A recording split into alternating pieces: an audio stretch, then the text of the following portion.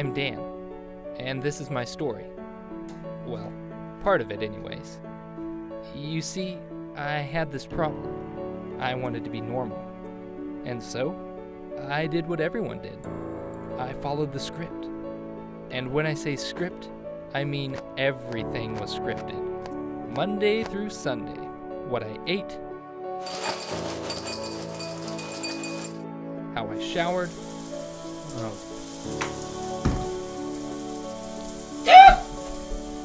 what I wore,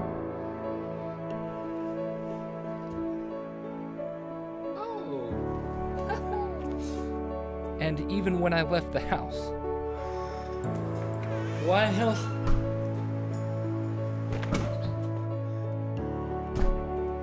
Sure, it wasn't perfect, but I had a life. This story, though, is about how I lost it. Hello, neighbor.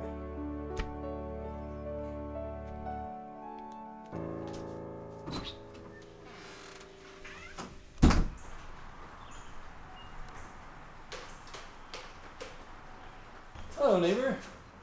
It's cooking, Dan. No cooking for me, just a big bowl of cereal. That's a good one.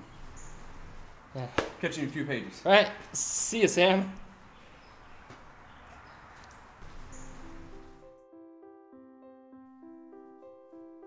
So there I was, at an art museum of all places, trying to focus on the art, but failing miserably due to my fascination with a scrap of purple paper.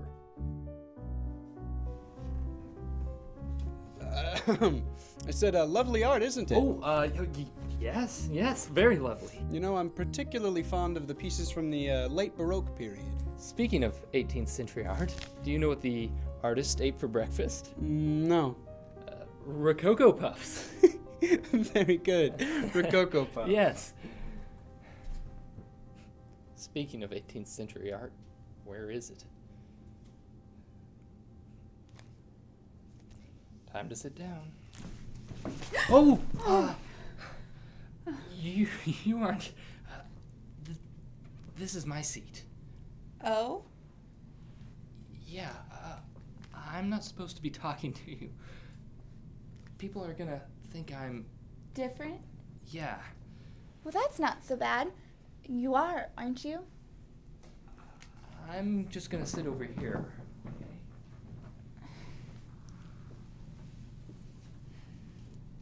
So you're Dan.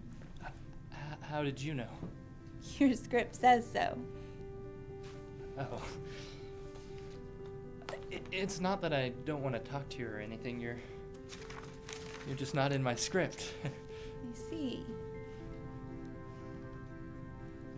So, you're off book? Yes, I am. How is it? Well, it's better than telling breakfast jokes all day. Yeah, I suppose it is. Can I come sit by you? Sure. Just until I find my spot again. Let me see. Well, I was supposed to sit in that seat at exactly 9:45. Then Sam would come over, and we'd start talking.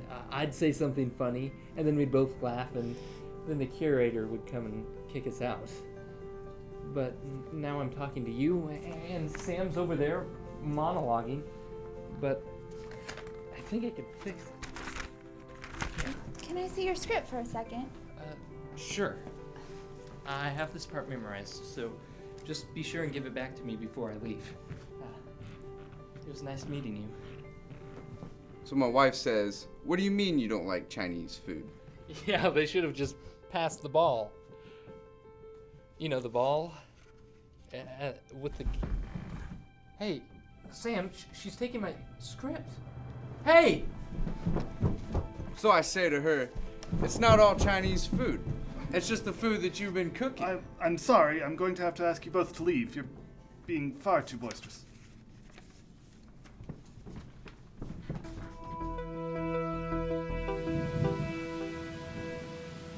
Can't believe I let her have my script. Who would do that? An idiot, that's who. Ah. do.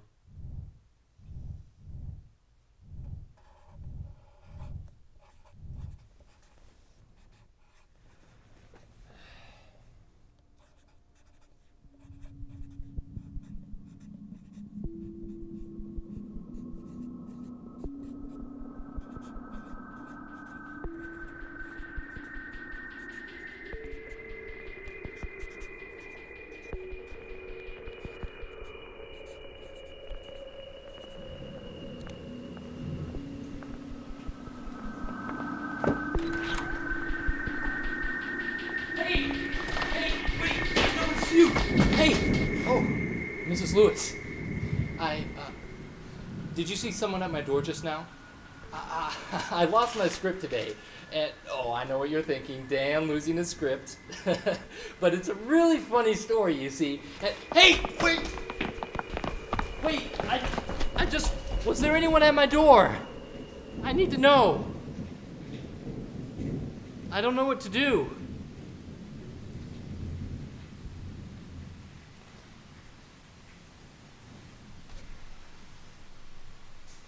I just don't know what to do.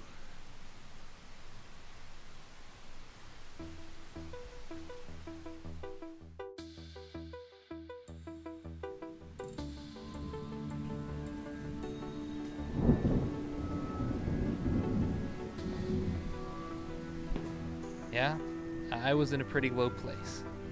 Alone and without a script. I was ready for the day to end. However, the day had other plans.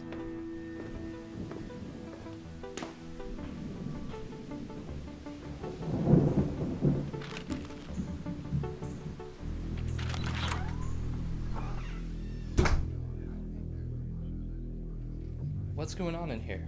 Excuse me, sir. You need to check in first. Check in? Yes, check in. For the audition, we're recasting. Oh. I'd sure hate to be recast. What's your name? Dan. Dan? Playing the part already, huh? No. This is my apartment. I didn't realize you held these auditions in other people's homes. Not that I mind.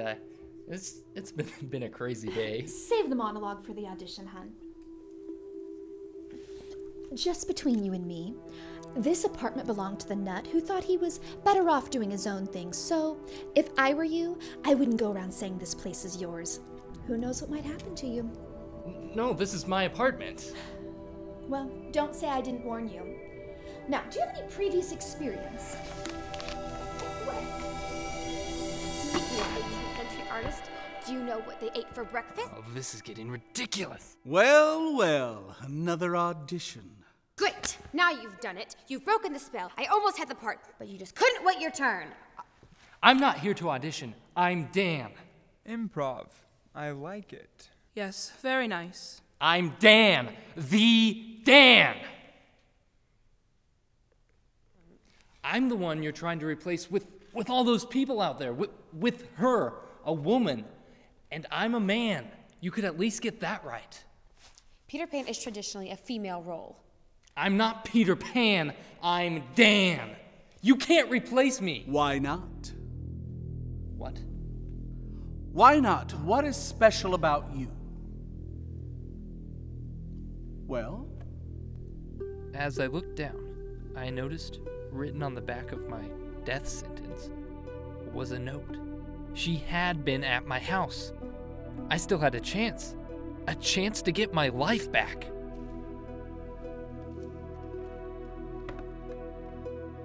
I liked him. Yes, he was very good. Did anyone catch his name?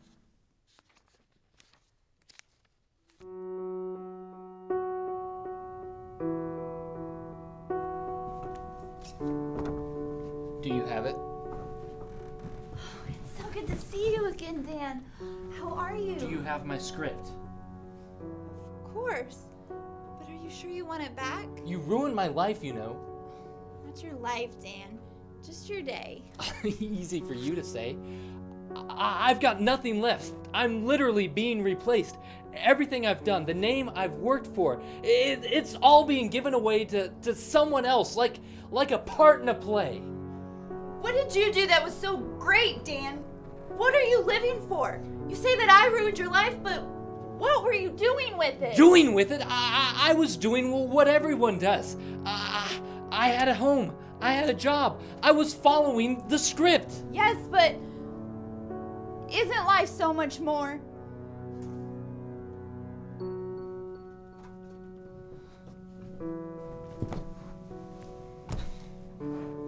You're a very strange person, you know.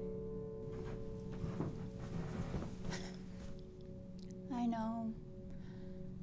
I'm sorry I yelled at you. I just thought that the things would go differently. Yeah, well, you're one to talk. This is not how I saw my day going at all. Yeah, well, that would be my fault.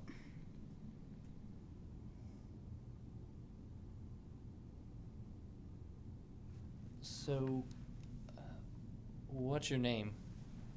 I never got a chance to ask earlier, and I'd kind of like to know. It's Summer. Well, Summer, I'm Dan. It's nice to meet you. You're good at that. Oh, at introducing myself? No, and making people smile. Oh, well, who knew? It wasn't in my plan to take your script, you know. It just sort of happened. I thought about returning it. I even went to your apartment. But I couldn't do it. Not without talking to you first. I needed time to think, time to come up with the right words. I knew you would come back here eventually, and I work here, so I knew I would see you, and I would be ready. But I came back too soon. Well, yes. So, what was it you wanted to tell me?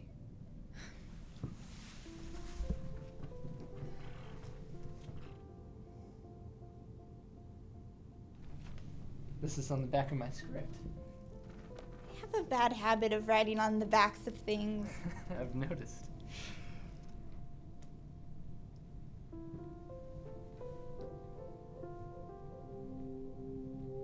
Wow. Not bad, huh? No, not at all. It's just a lot to think about. Do you like it, though? Yes, it's really good. Good. I'm glad you like it. The museum is now closing. Where are you going? Didn't you hear? The museum is closing for the night. Oh. I think I'd like to stay here and read it one more time. Do you want the rest of your script back? No. I don't think I need it anymore. Good choice. I've enjoyed talking with you, Dan. I'll see you around. All right.